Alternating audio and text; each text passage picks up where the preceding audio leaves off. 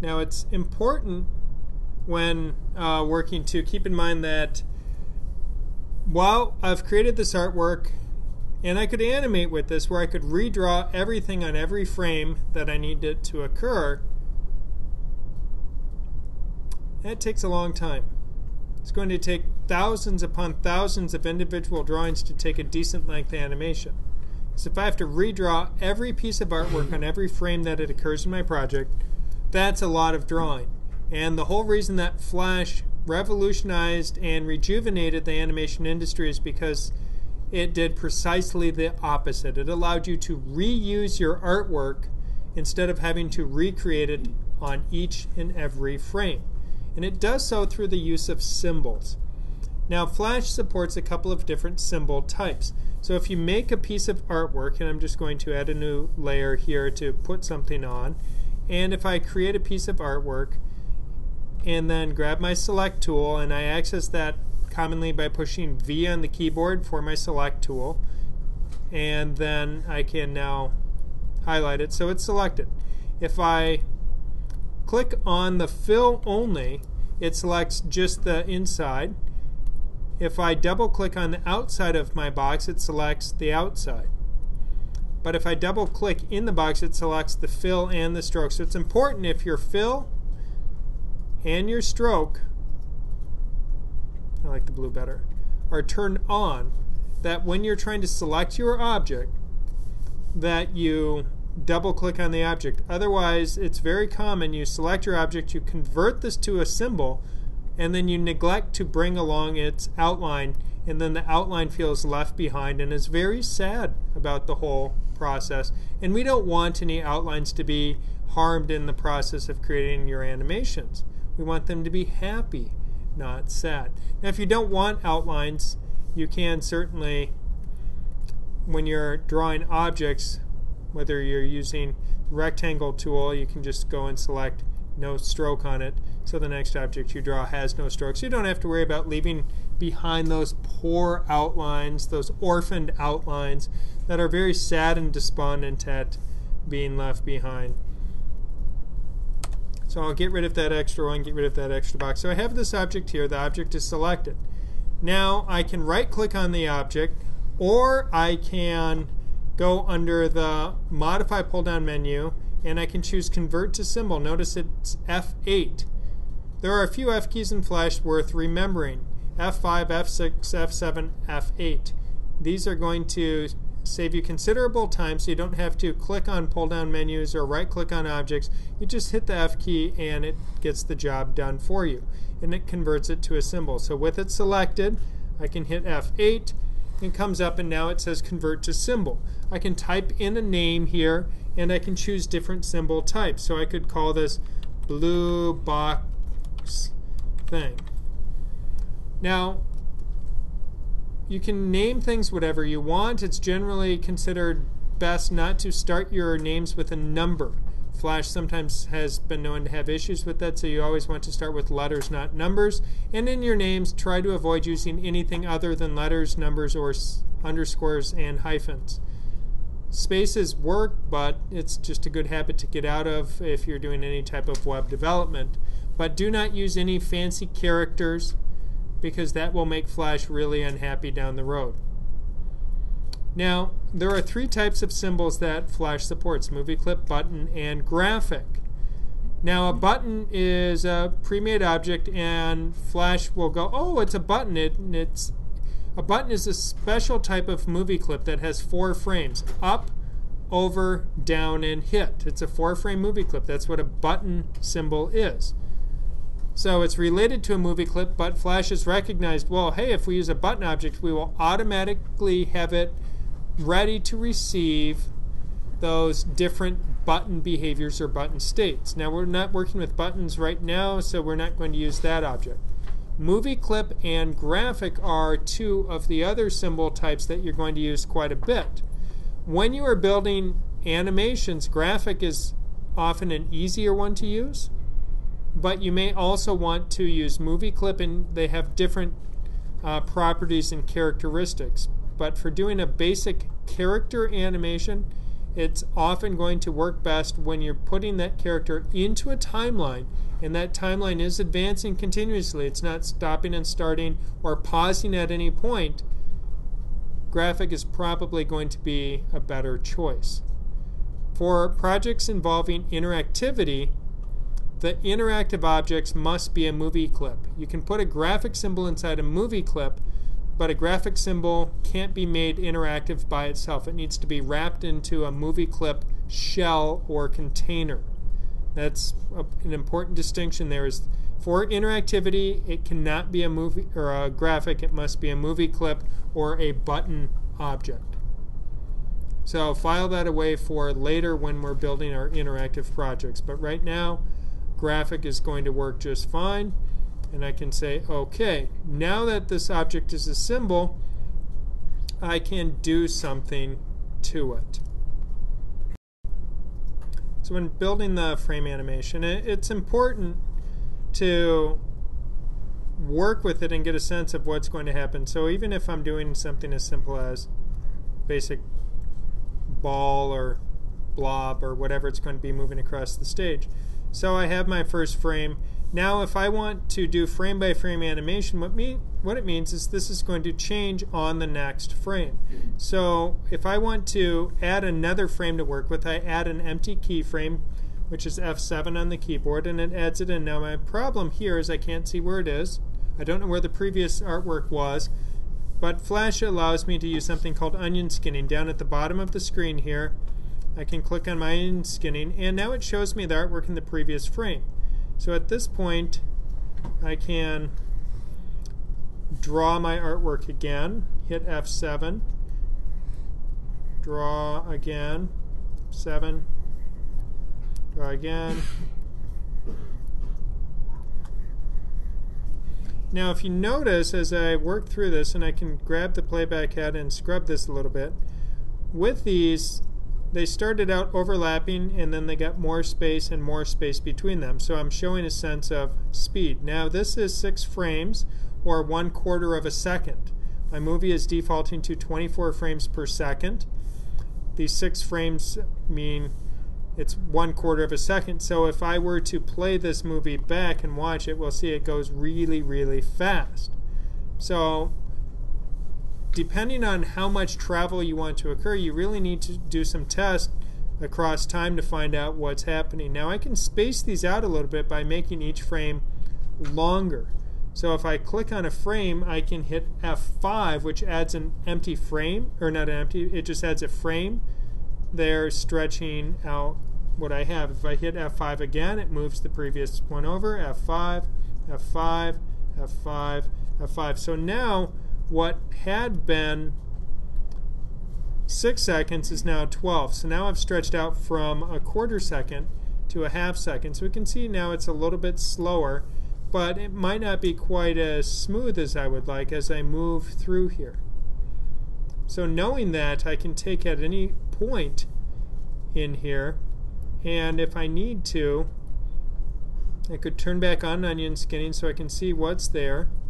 And I can stretch it out to see the before and after keyframes and see, okay, I'm right here, so if I hit F7 and insert an empty keyframe, I can now see on stage the previous, the post frame, and now I can draw something in between. So sometimes what's useful when you're working is to have a beginning frame and a later frame, and then you start working on the frames in between. Those in-between frames are part of what we will then later on let Flash help us with tweening our objects to get even more dynamic, richer experience with what we are trying to create. So now I'm going to put this at the edge and then hit F7, and now we'll make it start to try to move its way up, but it's not going to be entirely successful at first.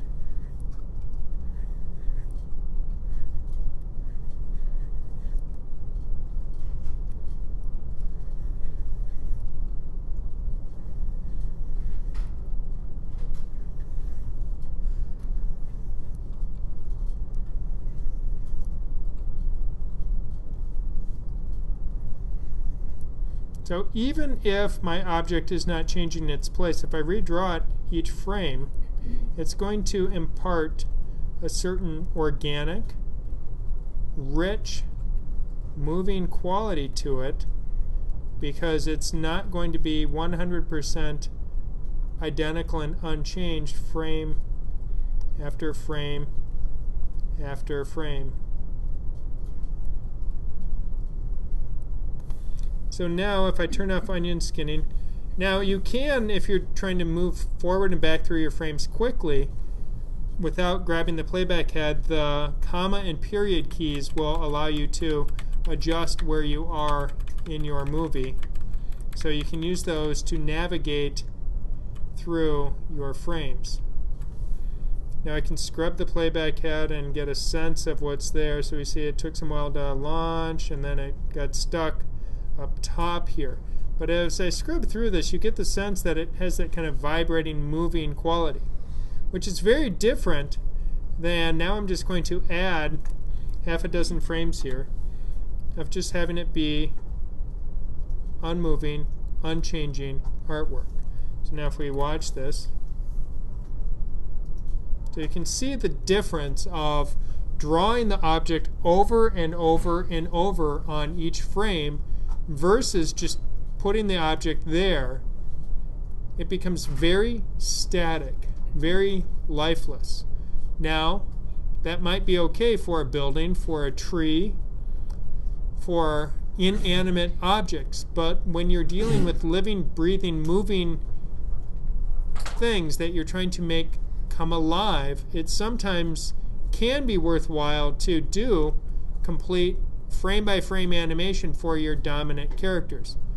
The downside, of course, is it is the slowest way to work because you have to draw the artwork on each and every frame, and if you want to make changes to the artwork or to the timing, you often have to redraw significant portions of your artwork, which makes it the most labor-intensive.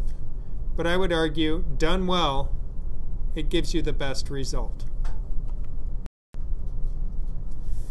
Okay, so after letting my little orange circle thingy park in the corner here for a while, if I want to start just animating with this, I can select it and convert it to a symbol. I can again use modify, convert to symbol. I can also right click on the object and go down and choose convert to symbol, or I can hit F8 on the keyboard, which will allow me to convert it to a symbol.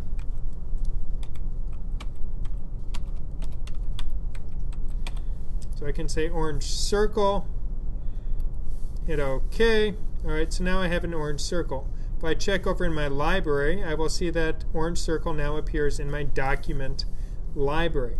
Now if you are going to take advantage of any of the built-in tween capabilities of Flash, there is an important restriction to keep in mind, which is you are allowed to have one object per tween layer. Now that object can actually be a symbol comprised of an infinite number of objects, well, within reason, but you can't put 10 objects on a layer and say tween, throw a motion tween on this layer, because then it's going to freak out because it doesn't know which object's being tweened. If you say all of them, then you have to convert all of those objects to a single symbol, and it will then transform or modify them through the tween as a group. Now a tween allows you to modify position, scale, rotation, skew, color, alpha,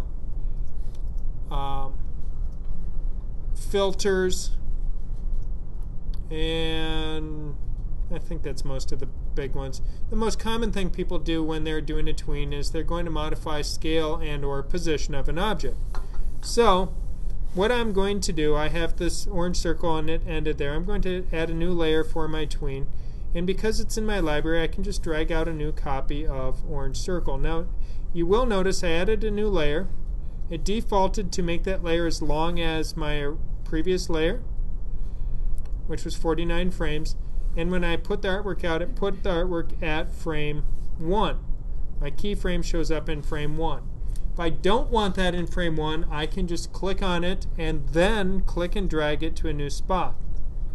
So it's not as simple as just click, because if I click and drag, it highlights and it selects that whole span. But if I click and then click and drag, I can move that keyframe to a new location. So I can move it until it's after that. So I can just put it up in the corner about where the other one was. Yeah, close enough. Well, or we could turn on onion skinning and modify its position. Now if I select an object and want to move it precisely, whoa. So if I want to move that object precisely, I can use the arrow keys on the keyboard to move things, so it makes it a little bit easier to move. And now we can see it needs to go down just a little bit more. I think it'll be easier with onion skinning off and then just toggle back and forth between the frames.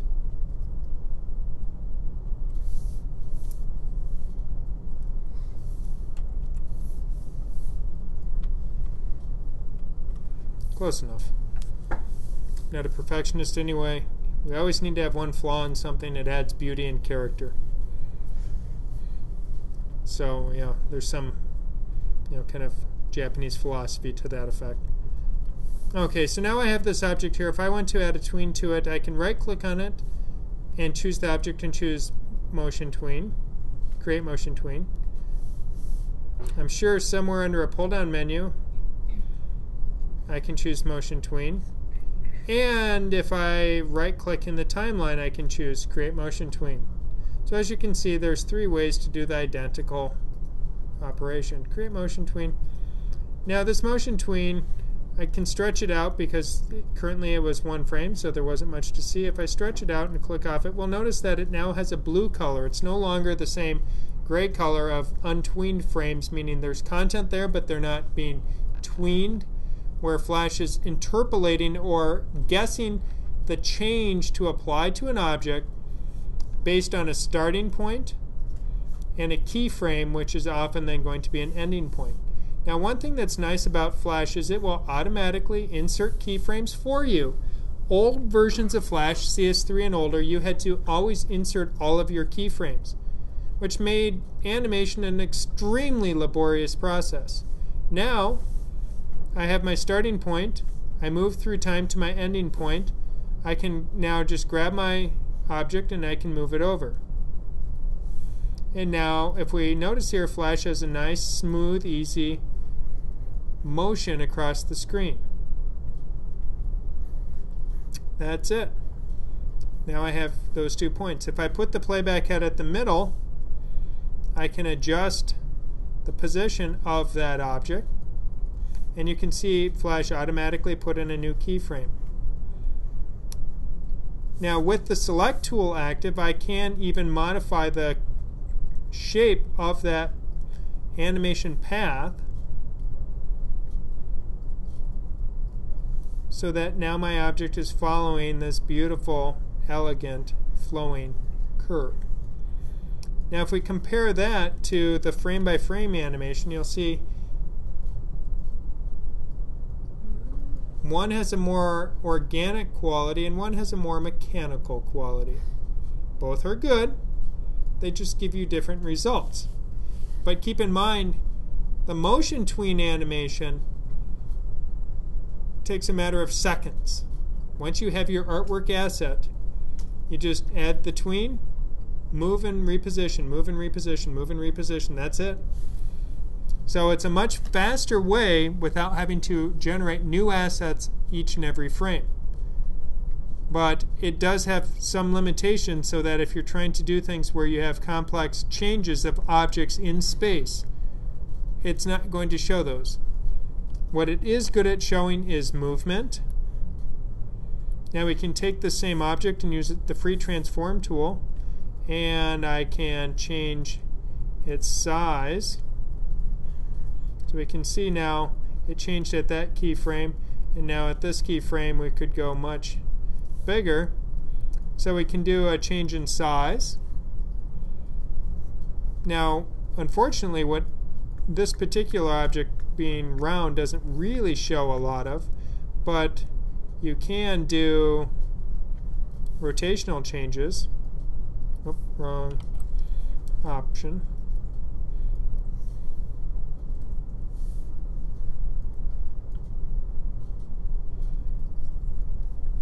So we can create effects, and now the process of creating this, unlike hand drawing it, if I hand drew the individual frames and decided, whoa, that scale got too big and I need to shrink that down, with hand drawing, that would have been a whole lot of frames. I'd have to delete all of them and redo them. But here, because I'm just changing the scale or position, and for that matter, with the free transform tool, I can click on my entire tween. And, well, this ball actually, instead of going down, I want it to arc this way. And if I decide that, well, I also need it to flip over so it's still going the same way.